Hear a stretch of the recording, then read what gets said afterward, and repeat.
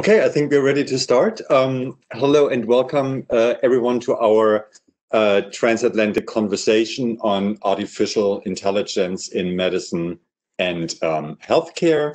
My name is Peter Rosenbaum and I am the Executive Director of the University Alliance Ruhr, a consortium of 3 German universities, Ruhr University Bochum, TU Dortmund University, and the University of Duisburg-Essen.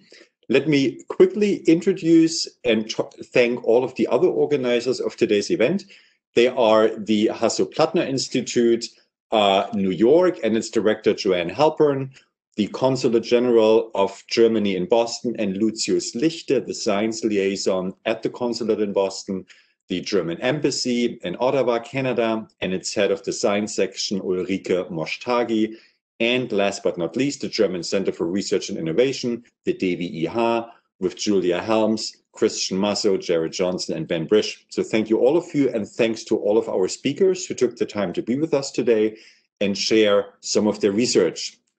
A few housekeeping rules. You may post your questions and comments by using the Q&A function on your screen. You may also raise your hand. If we don't get all of your questions by the end of our event, please feel free to send us your questions via email to office@uaruhr.de, and we will make sure to forward your message to our speakers. We're also going to live stream. We are live streaming the event on our YouTube channel. This would be the YouTube channel of the University Alliance Ruhr. So if we miss something, if you miss something or lose your connection, you will have the opportunity to watch the event at a later point. Now it's my honor to introduce the ambassador of Germany to Canada, Sabine Sparwasser. Ambassador Sparwasser has been the German ambassador to Canada since 2017. Her previous posts include the German EC representation in Brussels, the German embassies in London and San Jose, and she also served as the Consul General in Toronto. Before coming to Canada, Ambassador Sparwasser was Assistant Deputy Minister for Africa, Asia, Latin America, Near and Middle East, and also Germany's Special Representative for Afghanistan and Pakistan. Ambassador Sparwasser, thank you so much for being with us. The floor is yours.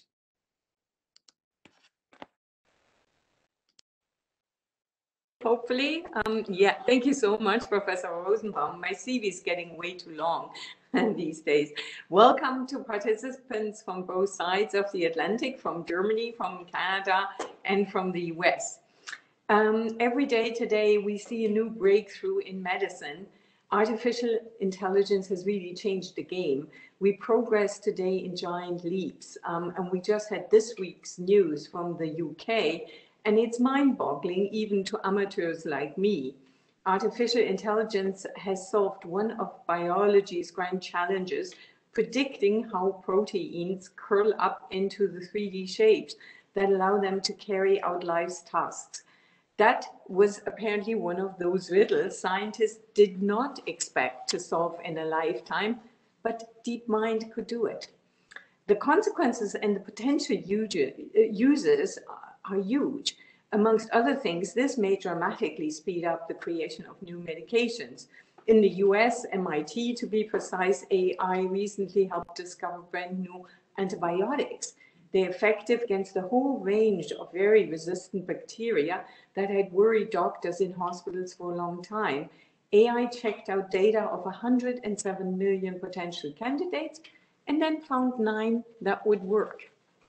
The Big Brain Project, Highball, between McGill University in Montreal and Forschungszentrum Jülich in Bavaria, are co-developing the latest AI and high-performing computing for building extremely accurate 3D brain models, which is a bit like mapping a totally unknown planet. We are at the beginning of a transformative age. In medicine, machine learning will bring unheard of progress, enormous benefits for our societies, for patients, and for healthcare professionals. At the same time, in all transformations, it's the case, this does bring uncertainties, anxieties, and questions. Are algorithms soon going to be more important than doctors and nurses? Is machine medicine what the future holds? Is it ethical to rely on a machine when it comes to decisions of life or death? What happens with our data? Or can bias in algorithms actually create discrimination and lead to bad results? We want to hear about all of that from our excellent speakers today. Let me just close quickly by thanking all of them for being part of this conversation and all their institution. A thank you to the Hasso-Plattner Institute, the University Alliance Ruhr, the German Center for Research and Innovation in New York, as well as my colleagues in Boston and my team in Ottawa. Thanks. Thank you so much, Ambassador Sparwasser. And I'm turning it over to the head of the DAAD, the German Academic Exchange Service in North America, Ben Brisch, who is also the director of the German Center for Research Innovation here in New York. Ben. Thank you, Peter. So, dear Madam Ambassador, dear colleagues Peter Rosenbaum and Joanne Herrmann, dear ladies and gentlemen, my name is Benedikt Brisch. I'm the director of the German Center for Research and Innovation. The German abbreviation is DWIH or DWIH here in New York. And it's my pleasure and honor to welcome you here on behalf of our center, which is hosting today's web talk.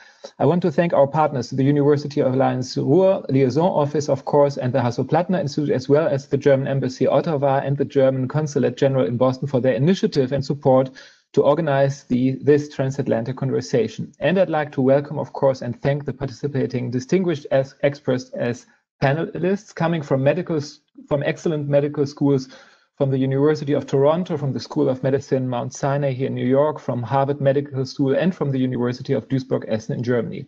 Our center hosts and organizes around 30 events annually in North America.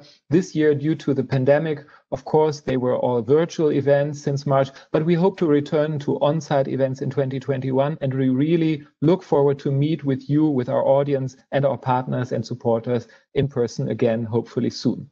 The German Center for Research and Innovation was established on the initiative of the German Federal Foreign Office, which is currently promoting 5 such centers worldwide in Sao Paulo, New Delhi, Moscow, Tokyo, and here in New York.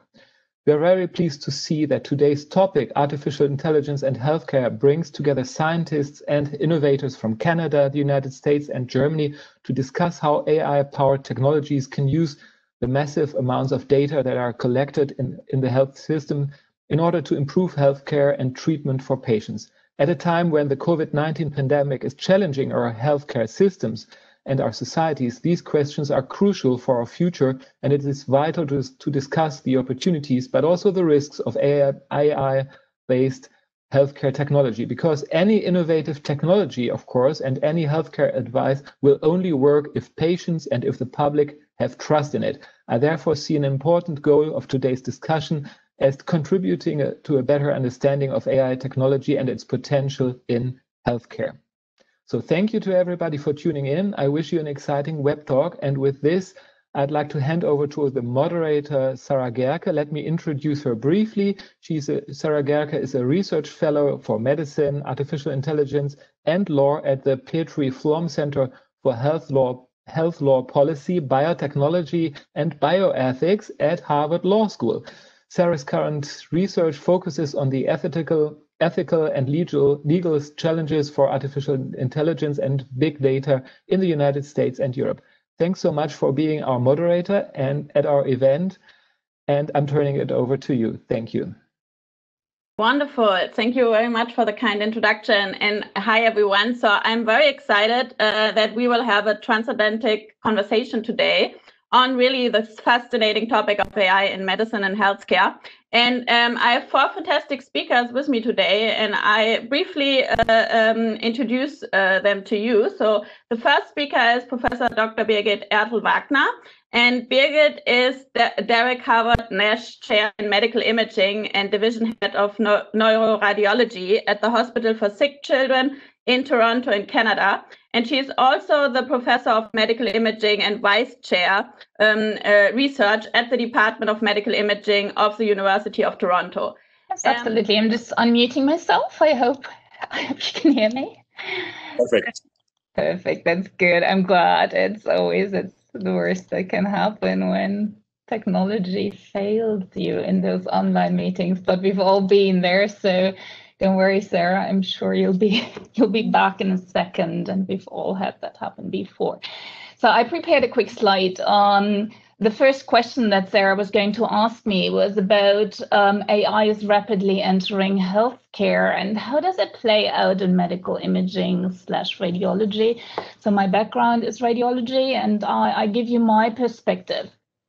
Radiology has a lot of different facets, and a few years ago, there've been huge discussion, about 4 or 5 years ago, huge discussions came up whether AI would replace radiology in a very short time frame, and we were called the coyote that's already over the cliff and just hasn't noticed it yet. Has anything changed in the last 5 years? Not really. All those methods, technologies have been relatively slow to really come into the clinical scenario. But to keep to the point of where is it starting to come into medical imaging, I want to walk you through those areas. First of all, I'm a strong believer we need a partnership. It's never the artificial intelligence in and by itself and cut loose. It's always human and machine working together, never completely dissolved. So in radiology, we start from really having a long waiting list in almost all countries and almost all settings. We have more patients waiting for imaging than we can possibly do at a single time point. So we need some patient triaging, then image acquisition has to be optimized. We have to detect the patterns on the images and make sense of it, interpret it, put it in the clinical context, communicate with the patient, with colleagues, and then in the end, make treatment decisions and image-guided treatments. So what are the areas where AI is currently starting to help us and where we're developing increasing help, increasing man-machine partnerships? It's waiting list prioritizations. Let's find those patients that need imaging more urgent than others. Then in the field of image acquisition, we are working on sparse sampling. We're working on getting faster MR imaging.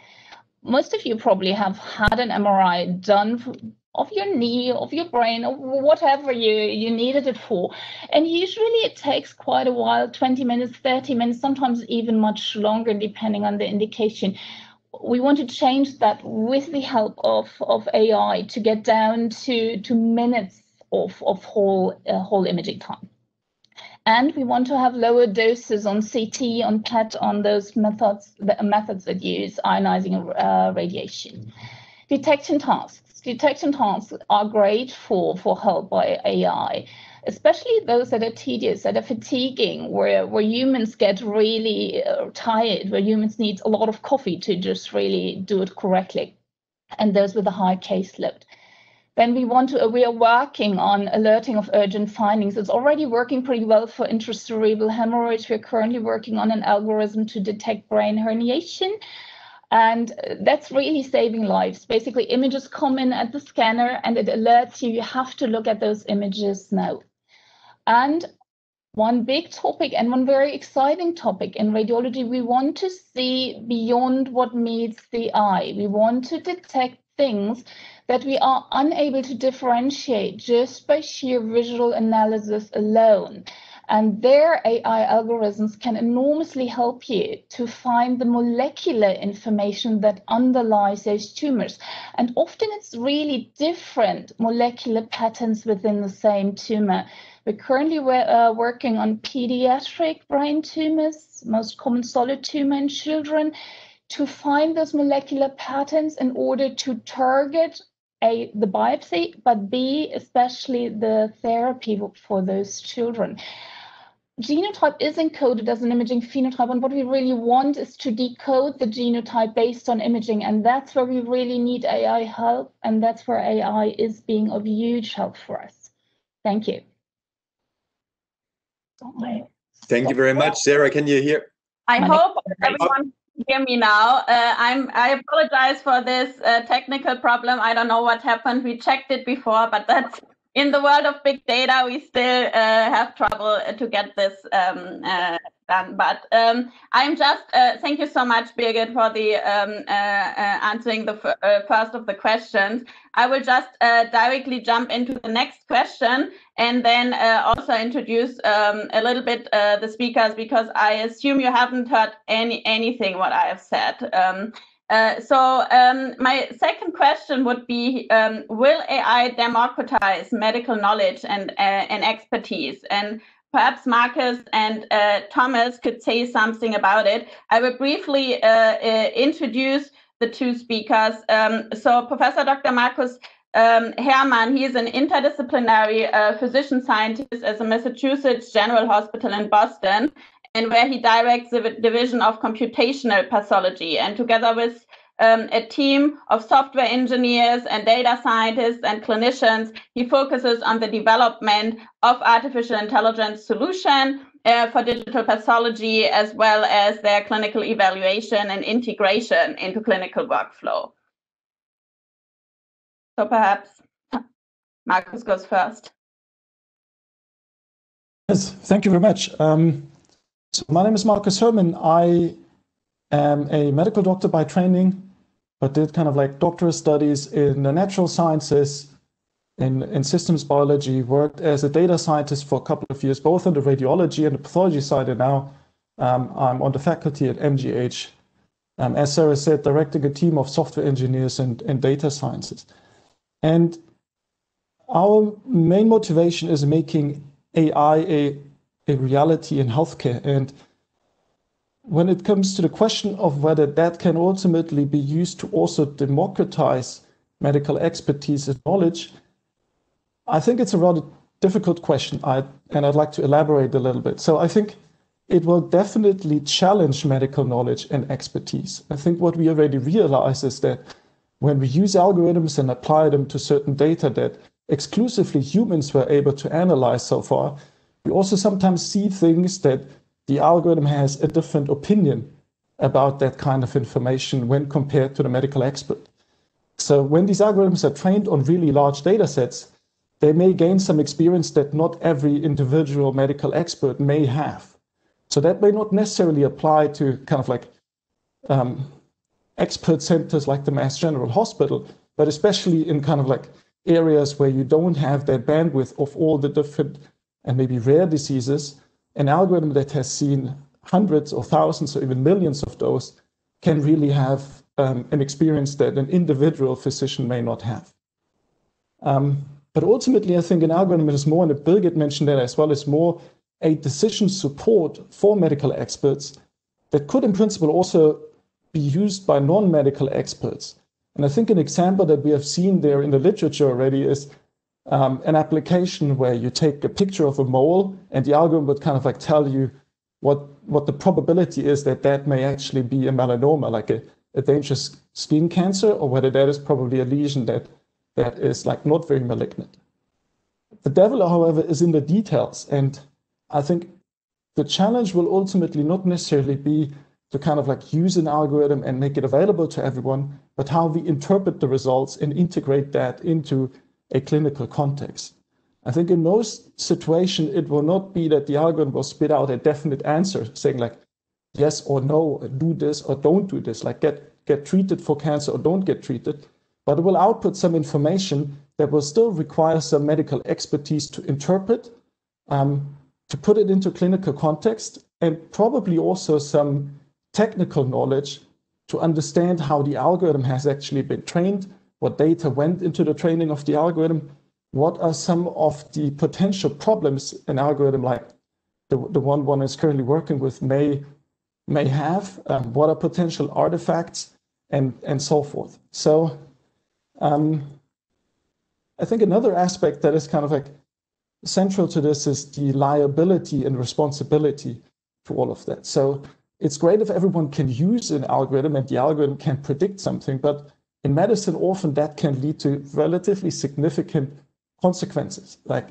somebody is being operated or not operated. And the question is, who will ultimately take the responsibility for those decisions that are purely based on an algorithm? So I think that is also something where despite that technology becoming available to non-medical experts, we'll probably need somebody in between who can interpret that and also take on the responsibility for making that decision that was potentially empowered and supported by AI, or maybe even driven by AI.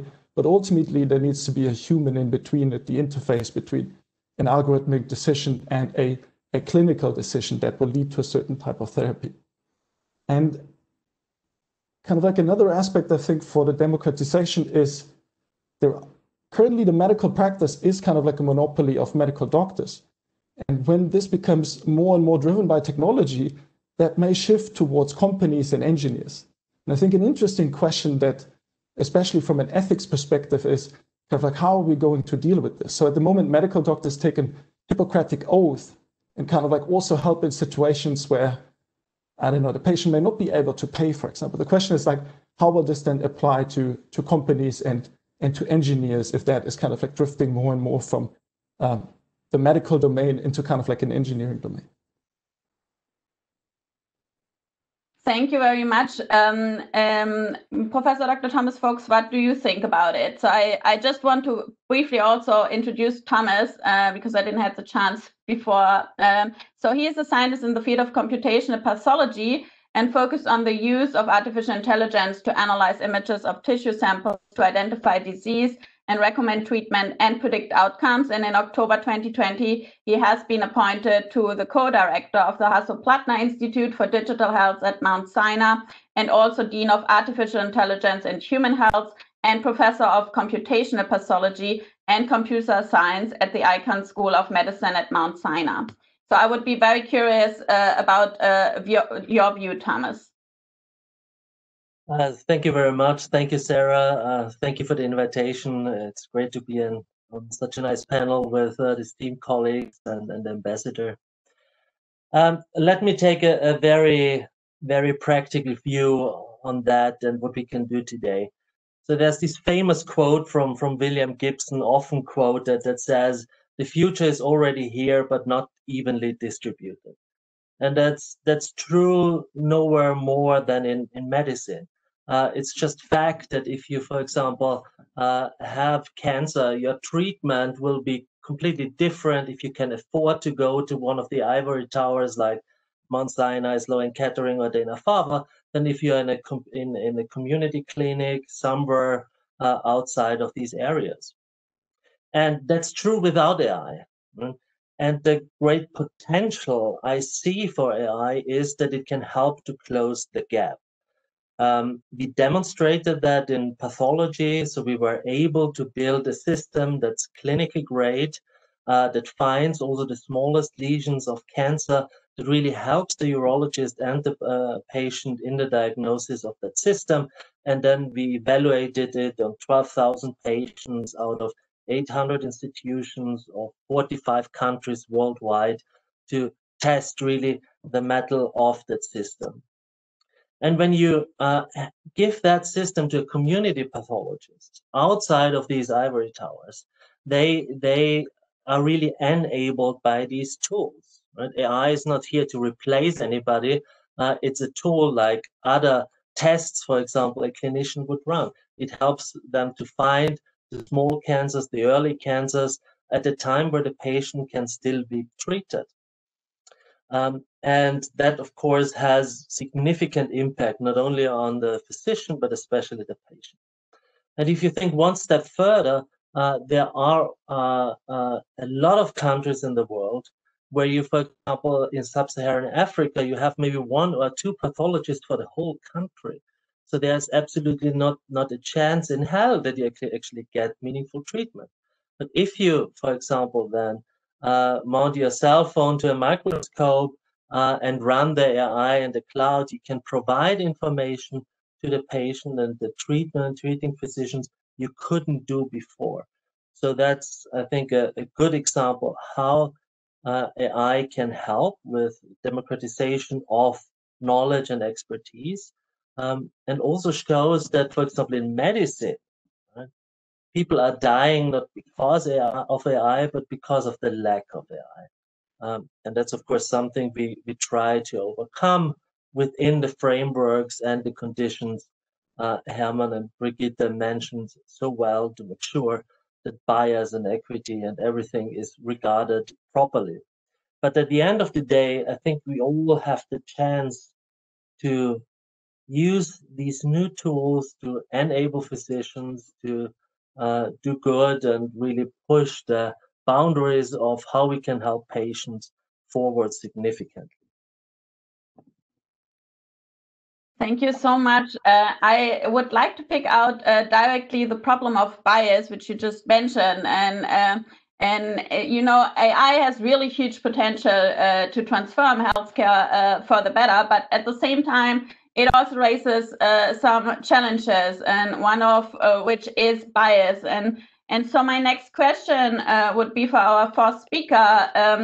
How biased are AI systems towards populations that do not frequent the very medical centers upon whose data AI technologies are based? And I would like to introduce shortly our fourth speaker, Professor Dr. Sven Rahmann. And Sven is a University Alliance Ruhr professor for bioinformatics and chair of genome informatics at University of Duisburg-Essen in Germany, and he's working on AI methods for precision oncology within Collaborative Research Center 876 and Research Training Group 2535, both funded by the German Research Foundation.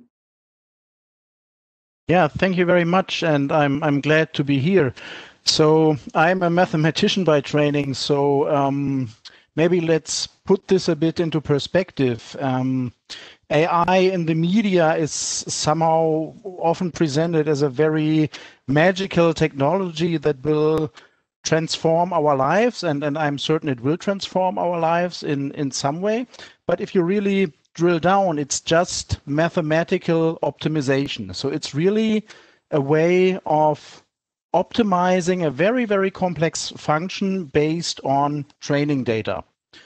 So it is, at least not today, there is no real intelligence there anywhere. I mean, that's why it's called artificial intelligence.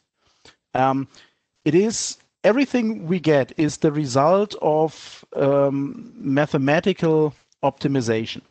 So if you present such a system with enough training data, and you tend to need a lot of training data.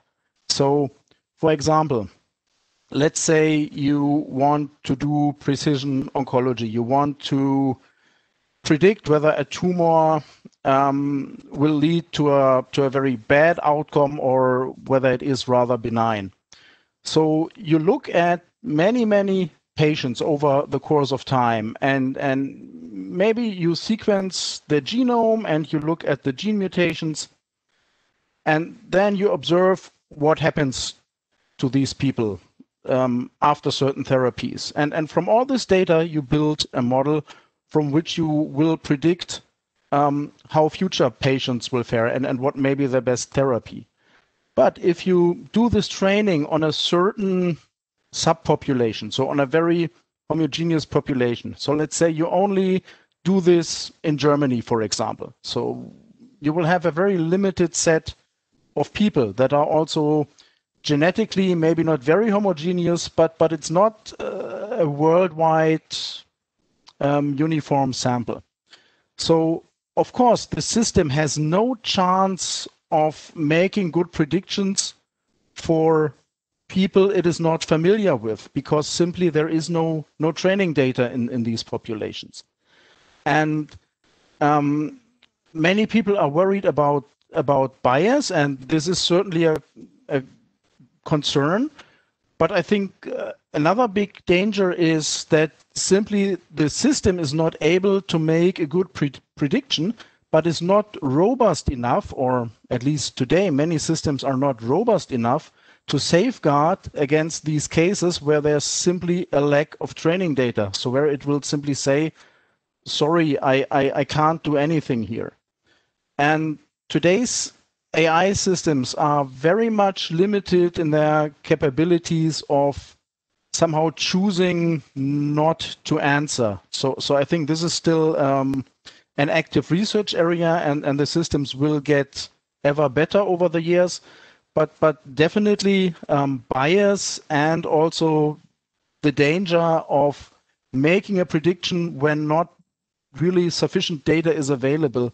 That are valid concerns today, especially since the application areas of AI systems are always very limited, of limited scope. And yeah, so I think this is also what is somehow limiting more applications in medicine today.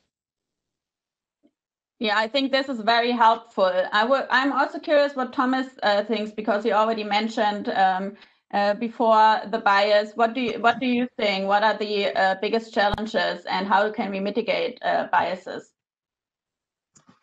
Thank you, Sara.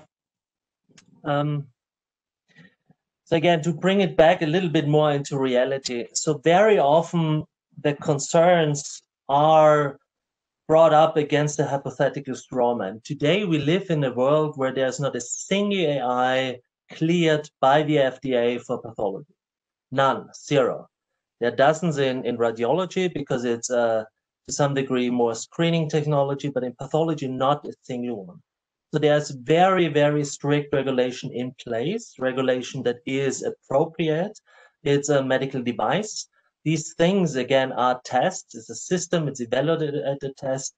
And the FDA looks very, very carefully into how these systems perform under all kinds of circumstances.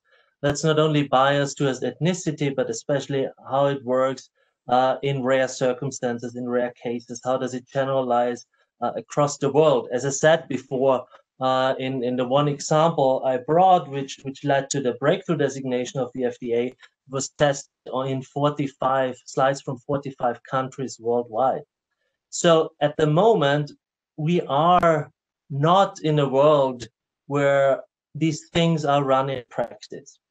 And regulation is very important. The worst thing that can happen is if we would have a scenario where there would be hundreds of these AI tools running around that someone trained just under their desk on a subset of patients, as described before. And that would, of course, lead to all these worries we are discussing about and to disillusionment by the physicians and not the use of these tools by the physician. And lastly, of course, to malpractice and so forth, which is in Europe. So regulation is dramatically important, and it's done in a very meticulous, very, very thorough way by the FDA. But that means at the moment, what we have to do as community is support the ones who actually build these things. Right? The persons in the arena who fight to build something that helps patients, right? And not just tear them down, but build them up and help them as good as we can, that all these worries and rightful concerns are taken into account. But at the end of the day, there should be systems that help patients. There should be systems that help physicians. And that will lead to a brighter future in medicine.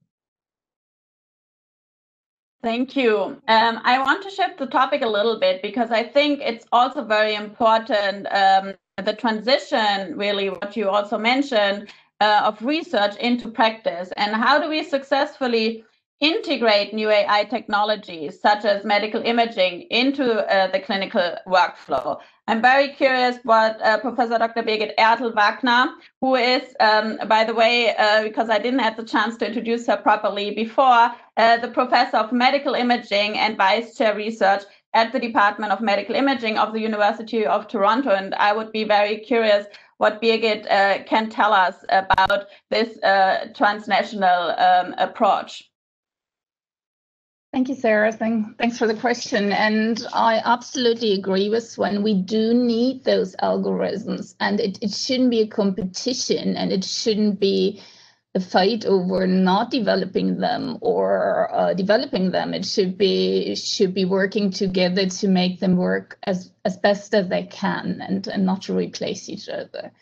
So I put a slide up on bridging the gap, and by bridging the gap, we're bridging the gap before, bridging the gap to underserved areas, which is very important and where AI can play a huge role. I'm talking about bridging the gap between research and clinical medicine, and there is a quite significant gap here. I'm deputy editor for a large radiological journal, and we literally have thousands, and I mean thousands per year, submissions on AI in radiology. Which ones make it into clinical practice? You can count those on one hand per year. So we have a huge gap, and there is a huge, we could call it waste, but it might not be waste because it might lead to the building of different algorithms that in the end will make it. But we will definitely have to work on the translation into the clinical setting. And one hindrance of this translation is education. There's often a fundamental misunderstanding between the clinical people on the one hand and the AI data scientists on the other hand. So we need to teach, in our case, radiologists, but that pertains to any part of medicine where AI is being introduced, fundamentals of AI, what it really means, how it works. And we need to teach scientists fundamentals of clinical radiology to really show them where is our need and where might we have no need at all. Important aspect is accessibility, and there are a lot of different perspectives to accessibility. But one is accessibility in the clinical setting when we're talking about translation.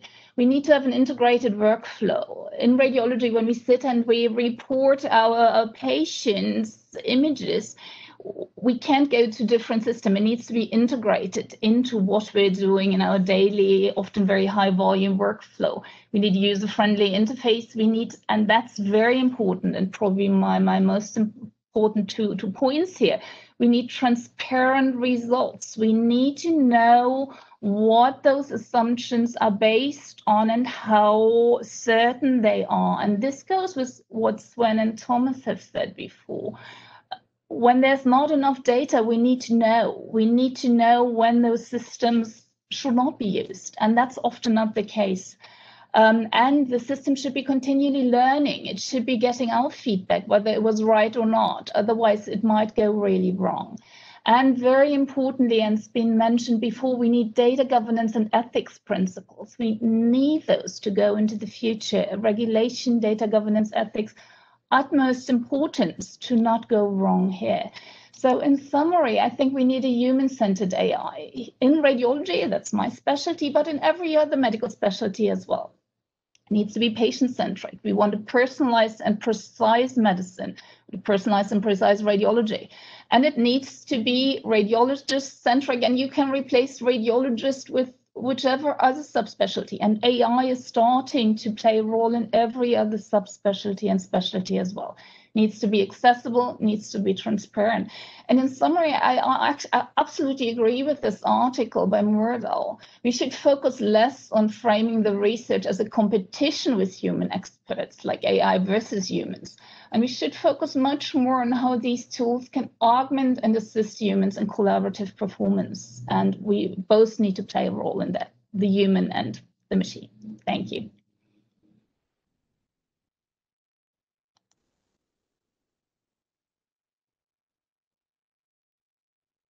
Sara, I can't hear you. You have to unmute yourself.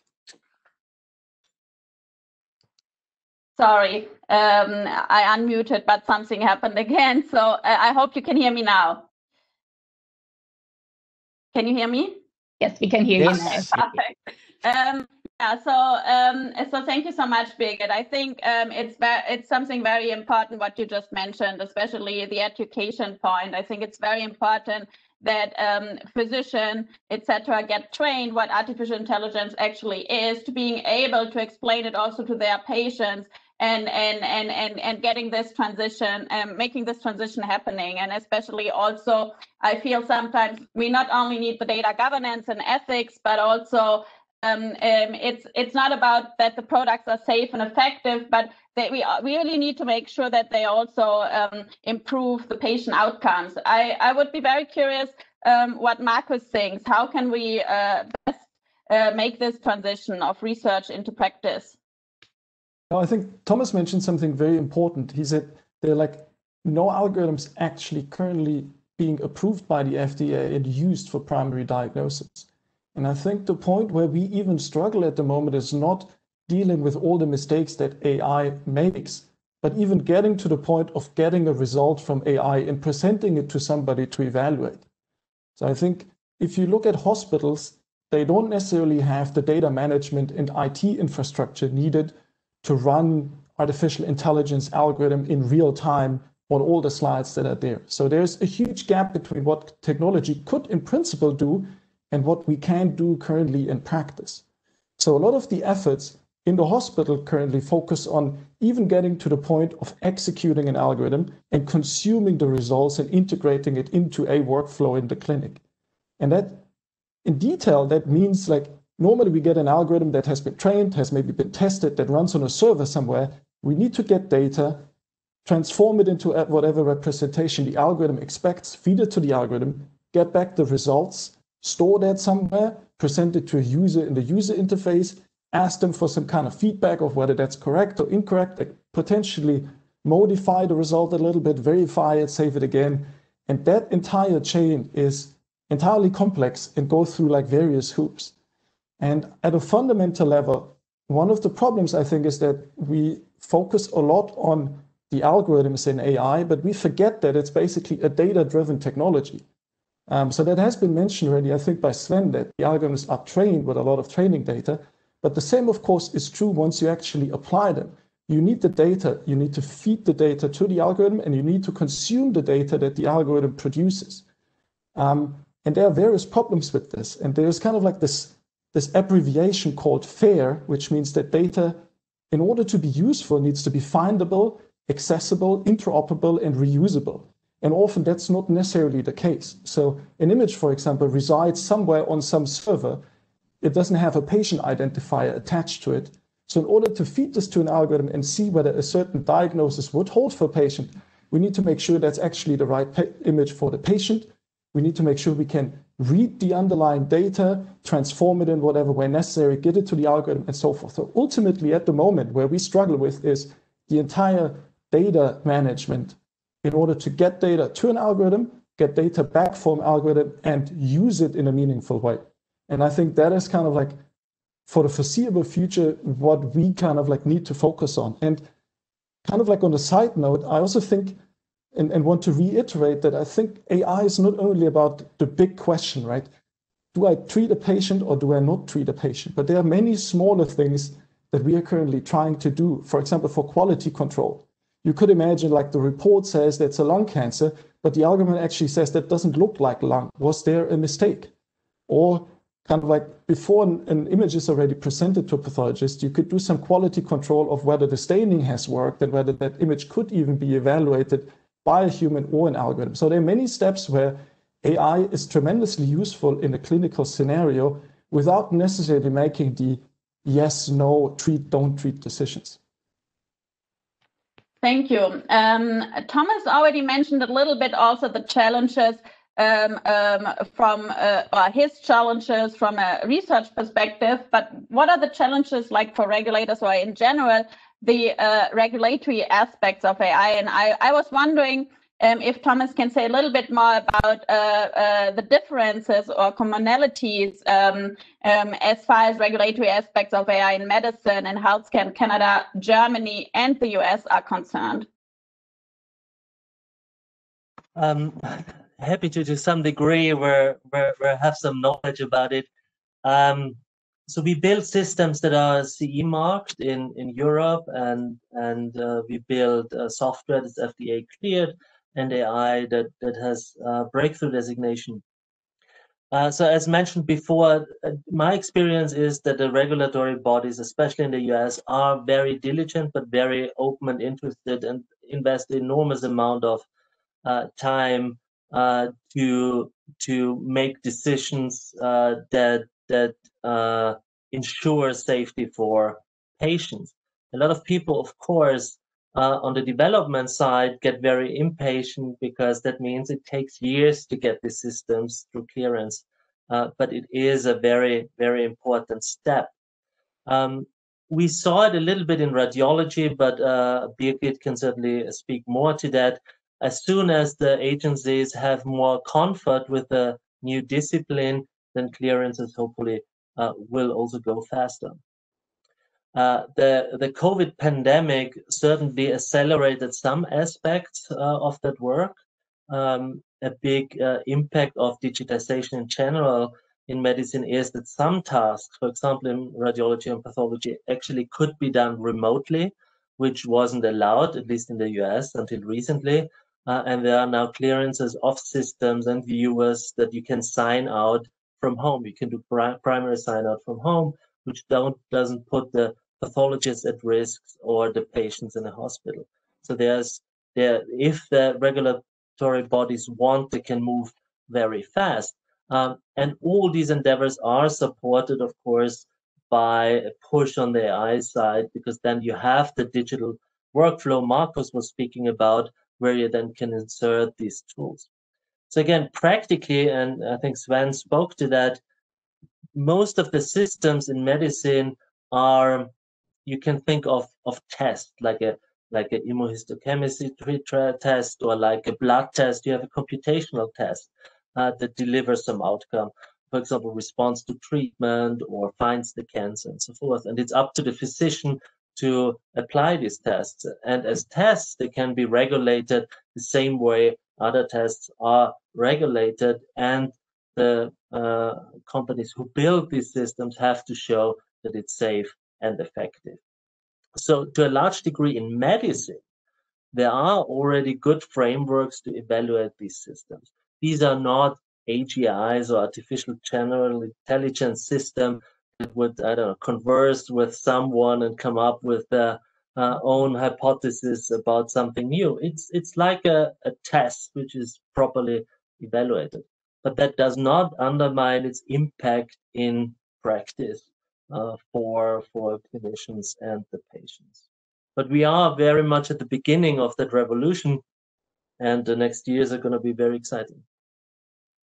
Birgit, can you give us perhaps a little bit of insight in Canada? How are the regulatory, what kind of regulatory issues have we there, or what do you have any insights? The Canadian perspective is very similar to the United States perspective. In Canada, it's Health Canada, it's a regulating body, and they usually follow the FDA very closely. It's a very close collaboration, and it is very similar in many aspects.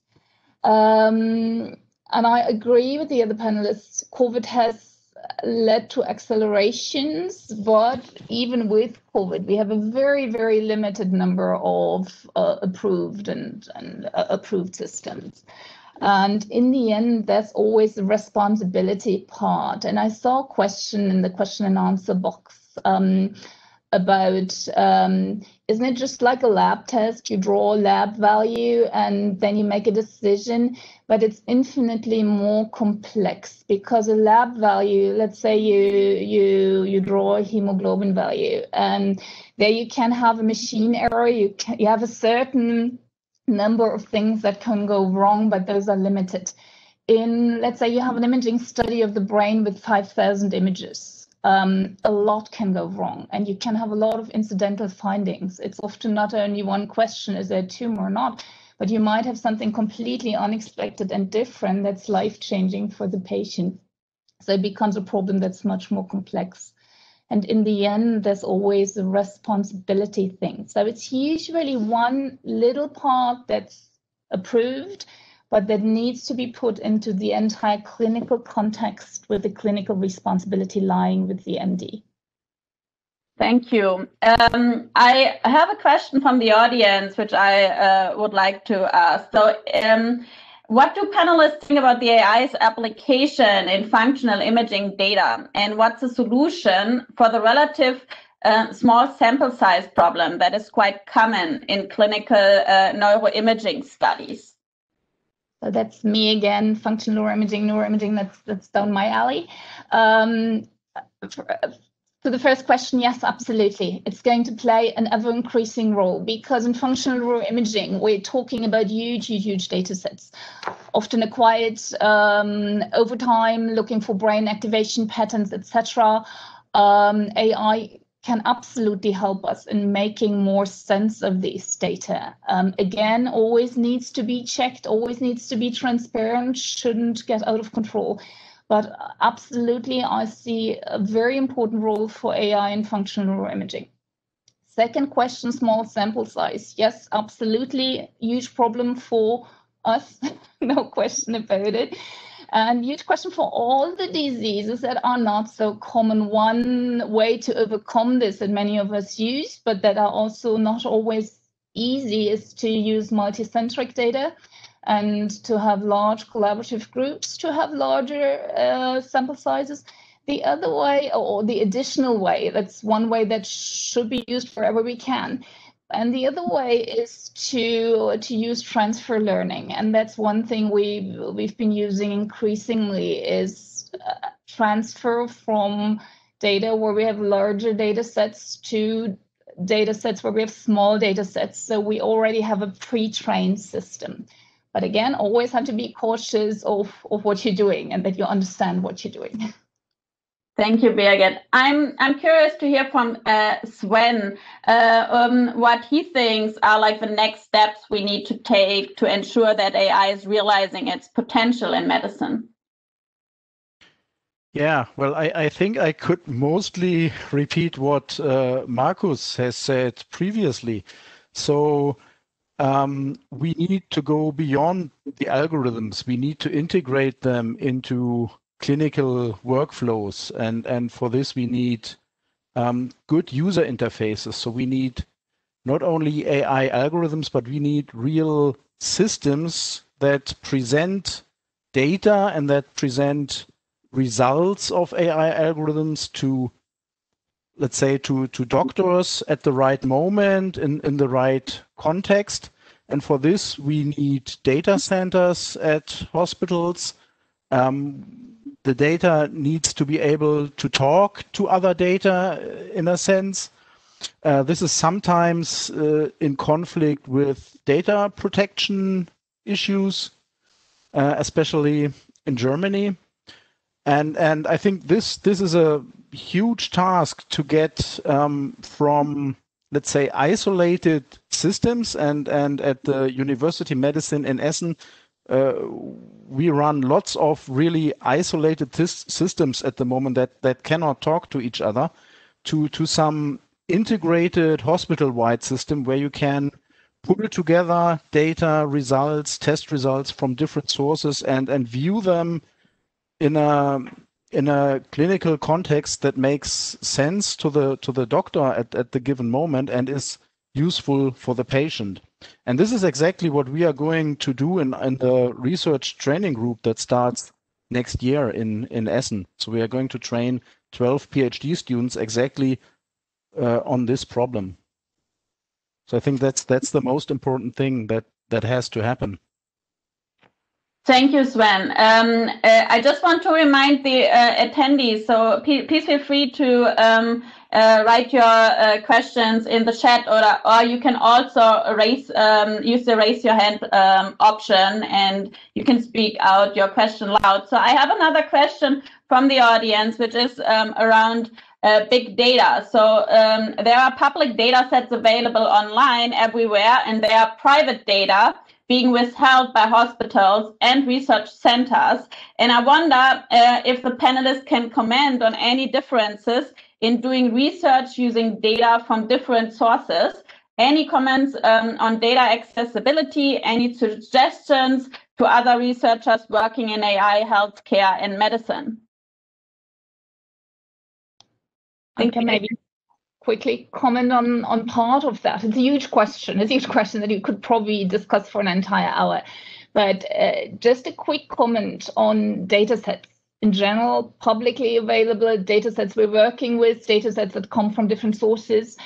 It's always important that the data are labeled correctly, and they often are not. And if we work with data sets that are labeled incorrectly, where your diagnosis, for example, is not correct, or your detection or your segmentation or whatever you're looking at is incorrect, you're going to have an incorrect algorithm. So be very aware of what data you're using, and a lot of data and a lot of even huge initiatives, huge, multi-million, billion-dollar initiatives have failed because data were not labeled correctly. So just be aware.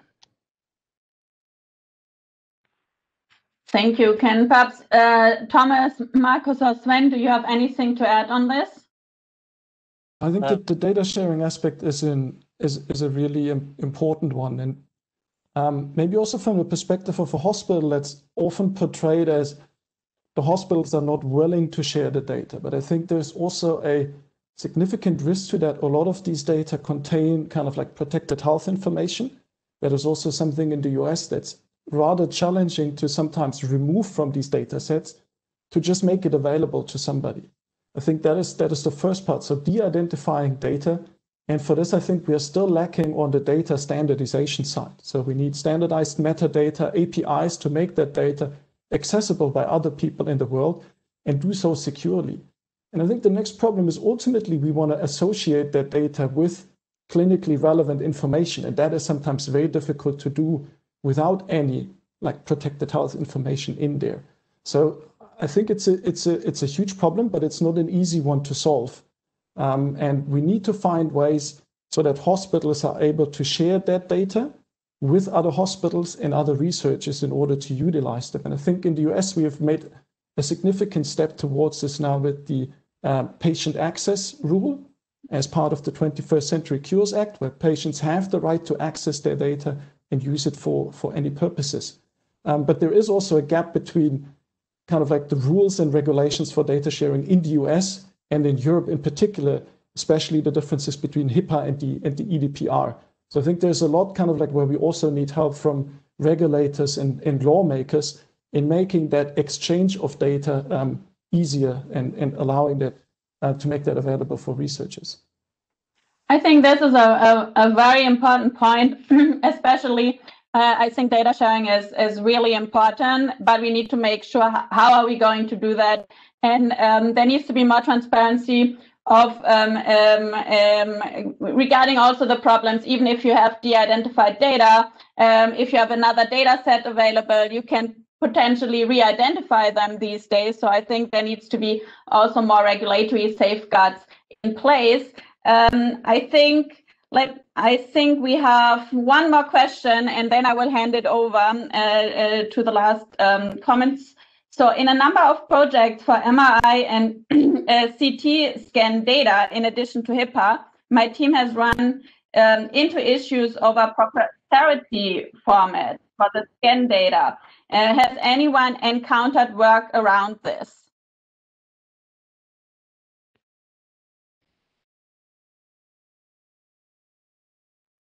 That's a very specific question, and it very much depends on what proprietary formats you've been running into.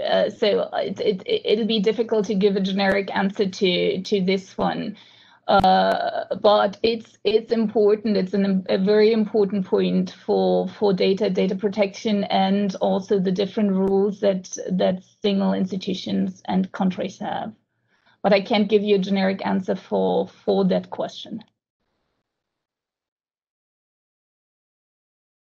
Okay, so I think we are already running over our time, so I hand it over to Joanne.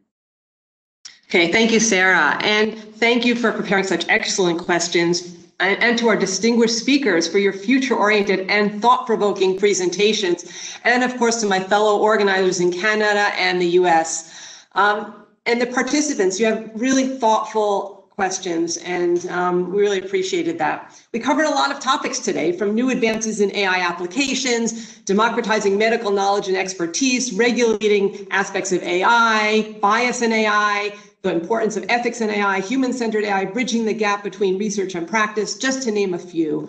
And we could organize a separate panel on each of these topics that I just mentioned. Some of the audience members might have additional questions, so feel free to share them with us, and we'll forward them to the speakers. And again, we really appreciate your having joined us today. We look forward to seeing you at future panel discussions. And thank you again, to our speakers and moderator, for your excellent comments and presentations. Thank you very much.